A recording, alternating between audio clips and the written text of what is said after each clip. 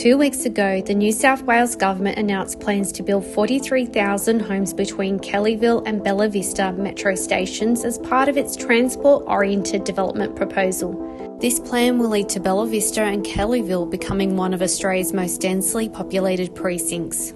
In some sections, we are talking about a population density of up to 28,000 people per square kilometre, which matches Haymarket, Chippendale or Green Square.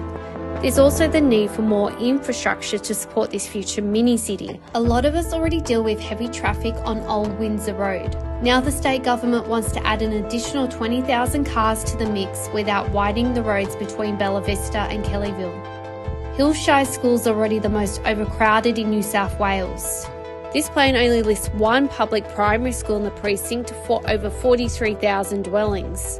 If the New South Wales Government doesn't commit to more parks and playing fields now, it's going to be nearly impossible for future governments to do it later.